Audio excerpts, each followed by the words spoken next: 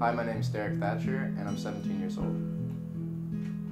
My main interests are tennis and photography. I first started playing tennis probably when I was about 10 years old.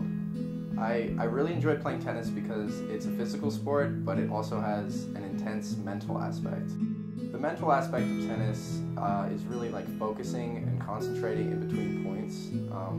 Only 15% of a tennis match is the points you play, so really most of the match is in your mind.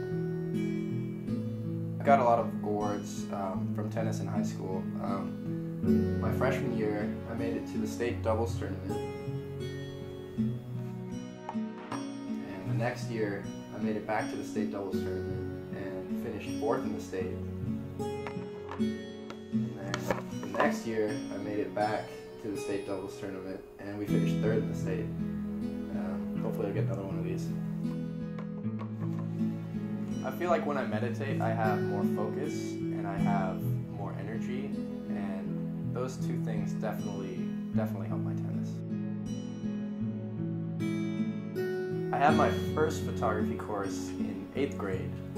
I didn't really take it seriously. It was fun, but it wasn't like I didn't have a passion for it yet.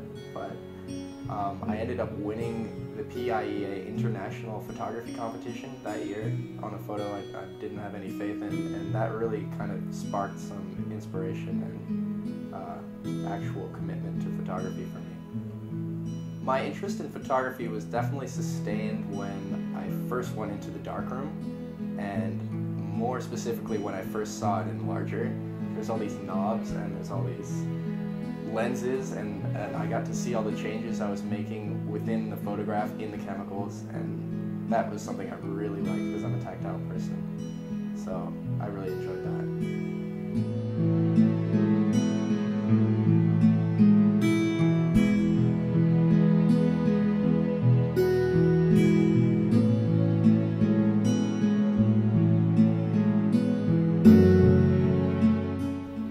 I feel like meditation gives me more of an idea of who I am, and as an artist, I think I replicate things that are really more honest of my own individuality, so yeah.